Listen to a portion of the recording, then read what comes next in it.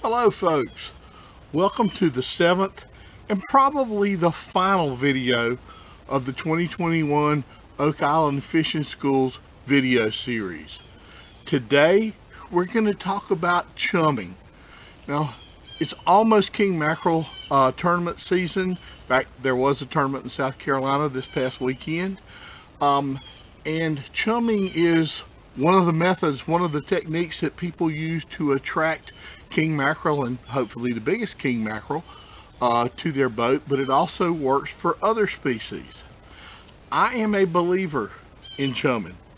When our team won the SKA National Championship, we went into an area with a lot of other boats and dumped a bunch of chum overboard and pulled some of the larger fish out both days. I don't think that was coincidence. I think we brought those fish to us and got them excited.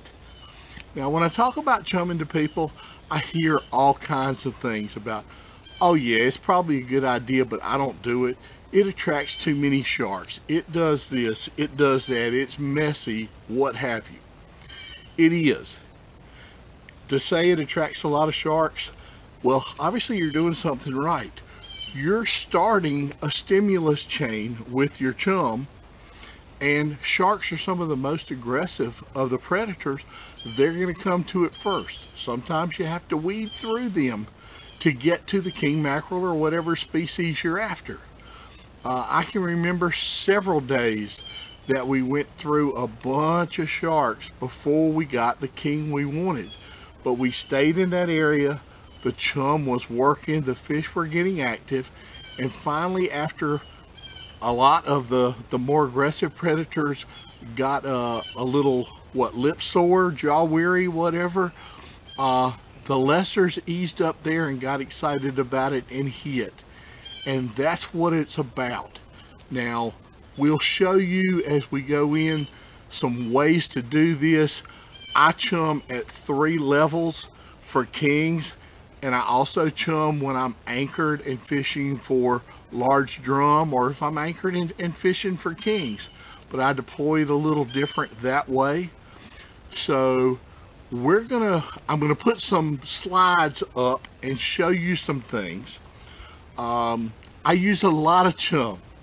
One of the first slides you're gonna see is 2 chummers sitting side by side. One is a hand crank model that goes in a rod holder on your boat and you crank it and put chum out. The other is a 2.5 horsepower chipper shredder. I had a custom hopper made for the top of it. We pour 5 gallons at a time of pogies and mullets, whatever we're going to use for chum. And we do want oily fish for chum. We want fish with gray meat that are going to have some oil in the water, and I like a little bit bigger chunks from my chum. But we're going to show you those, and then we're going to come back and tell you a couple of ways to use your downriggers in chumming, and we'll have slides supporting all of this that you can freeze frame or screenshot or whatever you'd like to do. So let's put some slides up and we'll be back in just a minute talking about chumming. We're going to start from the bottom up.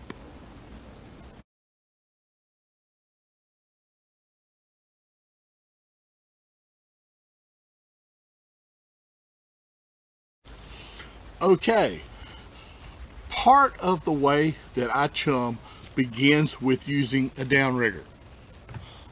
This is an older one, but it's set up the way that I want it. Came with wire on the spool.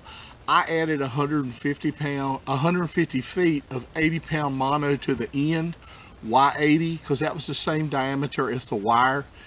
It was going to work through with the spool to be the same depth at the same number of turns. I wanted it as simple as possible. The more hardware you put on this, the more likely you are to have blowback and your reading not be exactly accurate. So on that mono, I just start out, this is a foam golf ball. That's all it is. You buy it at your golf pro shop, sports shop, Walmart, wherever you go buy that stuff. This is an outrigger clip turned upside down. There is a crimp right here in the middle of it to lock it in position. And then down at the end, I have tied on a big snap swivel. No extra hardware here. This is adjusted for my boat, and when it is reeled up to where this ball, foam ball, is hitting the base of the outrigger arm, the length of this is just enough so that when I put the downrigger ball on it, that downrigger ball hangs about a foot down in the water. When it's over the side, it's just deep enough to not swing back and forth if the boat's rocking in a sea, and shallow enough to be out of the way if you have a fish up working it. With your rod tip, you can easily lead it around it. So getting your downrigger set up for your boat and for this is the first part. Now, why is that important? I use basic generic downrigger balls. They have a big eye at the top that you hook to the swivel off the downrigger. Then they have this little eye back at the back. That little eye is where I attach these bottles. This is one of the most important things that I carry with me when I go king mackerel fishing.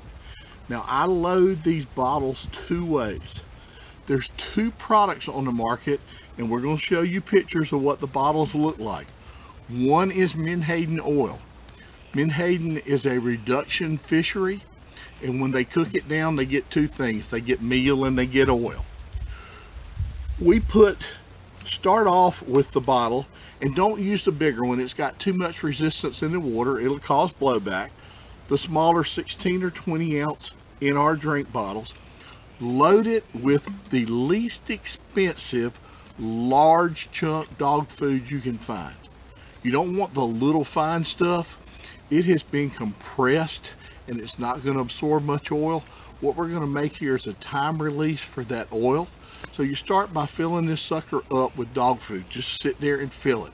I put the bag between my legs and watch sports on TV and fill a dozen or two of them at a time.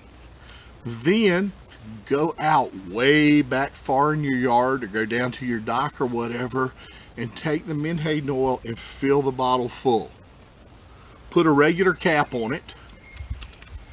Set it in a cool and shady area. Don't put it in direct sun. I don't know how it does it, but the sun, is it photosynthesis or whatever, but it will make this swell and ferment, and when you take that cap off, you won't be happy. So put it somewhere cool. Come back in a day or so, you should see the oil levels dropped where the dog food chunks have absorbed it. Fill it back up. It may take a time or two. Fill it until it doesn't take anymore. At that point, put a cap on it and store them. I have a bait freezer, and in the corner I stack some 12-inch boxes, put about 6 of these in each one, and I store them over there to freeze them. Helps my time release too. When I get to where I'm going to fish, I pull one of these guys out. I change the cap. I take the regular cap off, and this is my high-tech cap.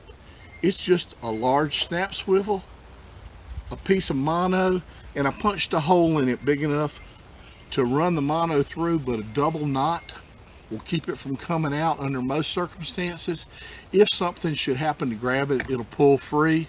I haven't had that happen yet, but it may.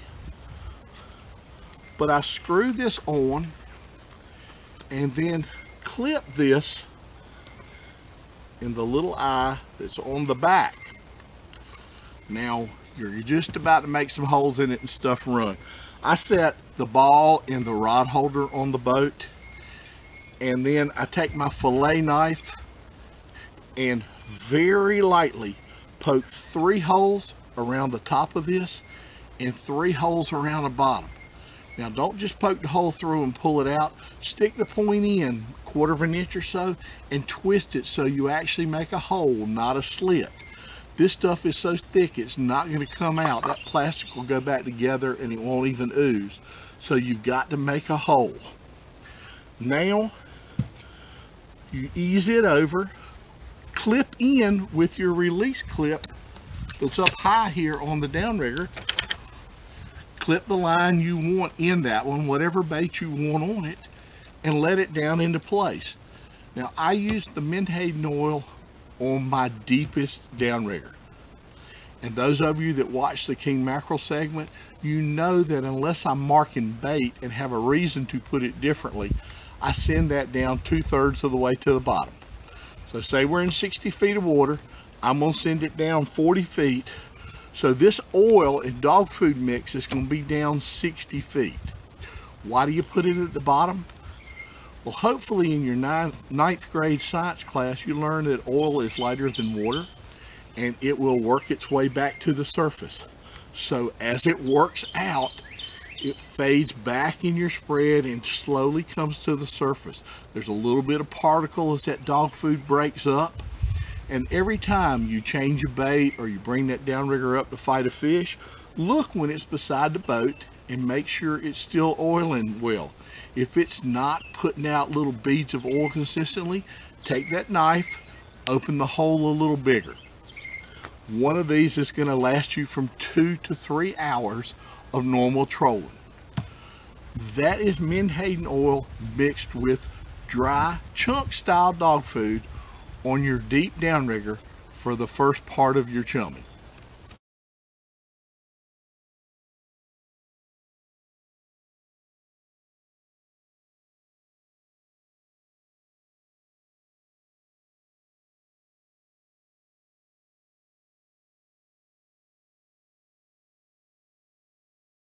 Okay, we've got that menhaden oil and dog food mix down at the low downrigger. It's trickling out, working its way back through the spread and coming up. Those of you that watch the king mackerel segment know that I like to fish 2 downriggers. I fish my shallow downrigger 1/3 of the way to the bottom. I do a similar thing, but I use a different product on it. And again, you'll see the label and what it looks like in a slide. But I use a product called menhaden milk.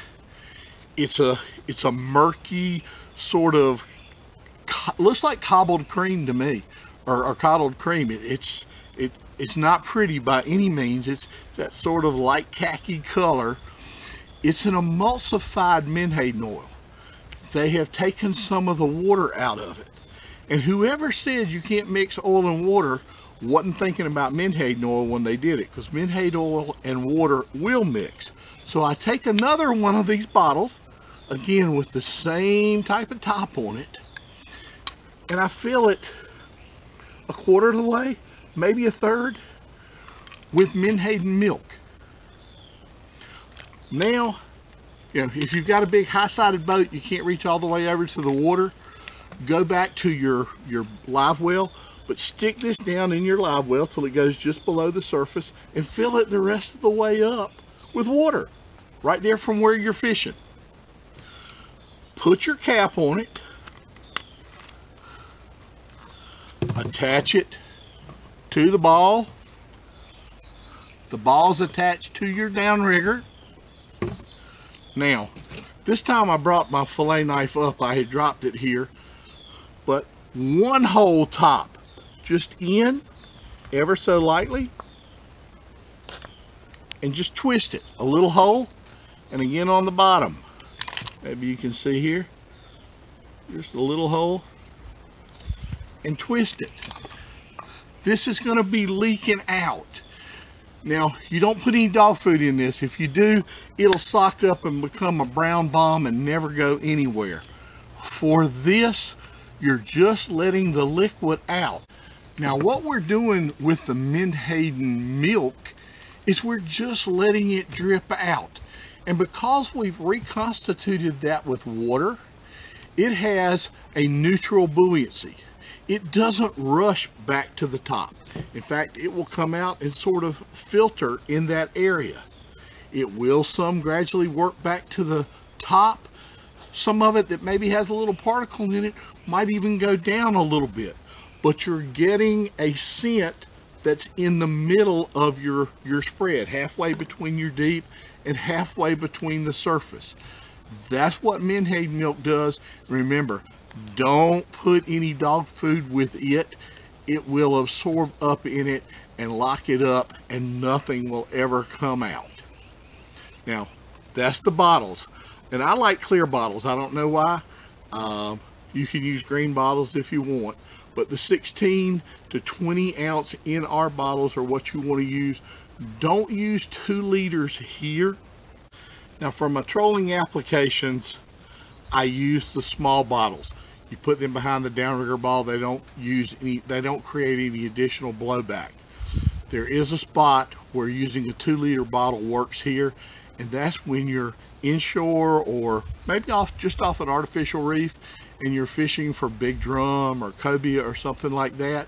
You can use the 2 liter bottle, load it with the dog food chunks and menhaden oil, and then use your clip here, put it on the last link of anchor chain before your rope. That'll hold it off the bottom, and every time the boat shifts, it'll shake it a little and put a little bit more out. That's the way that I use 2 liter bottles, and it does help. It will bring your fish in for when you're anchored. It'll help get them to the boat so you can catch them.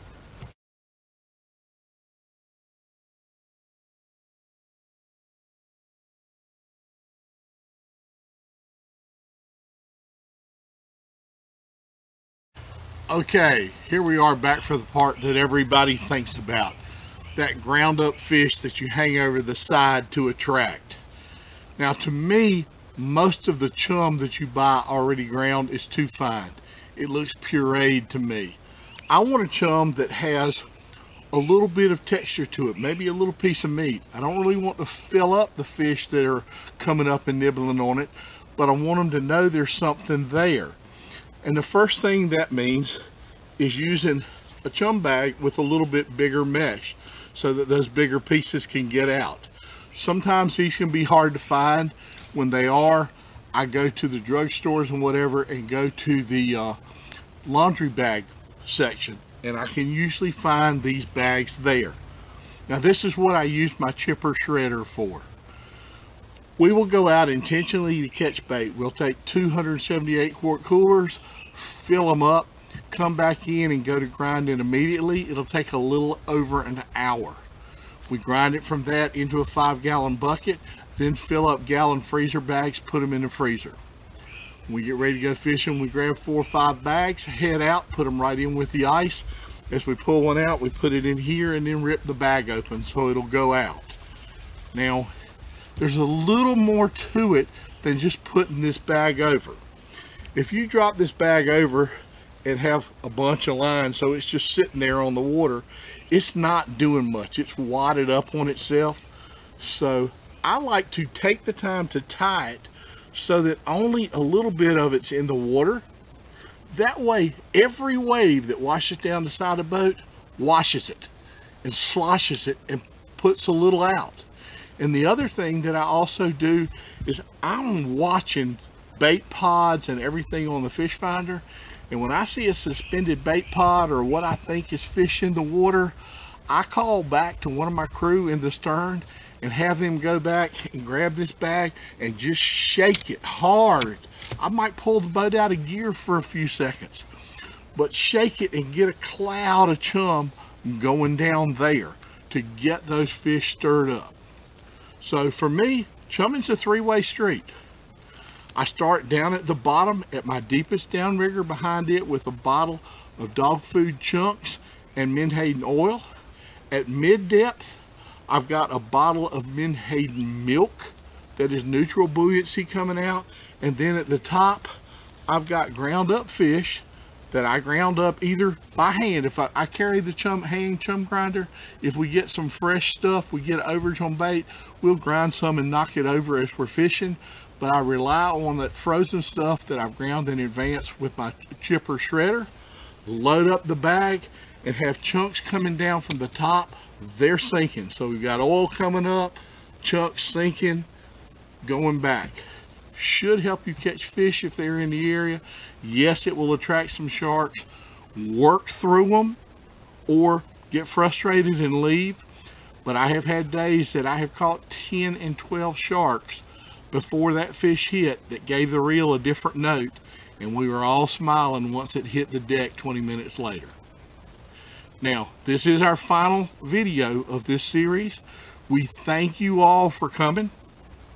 We want to see you on the water. They're relaxing COVID restrictions. We think we're going to be able to do this in person next year. But until then, we wish you the best and good fishing to you.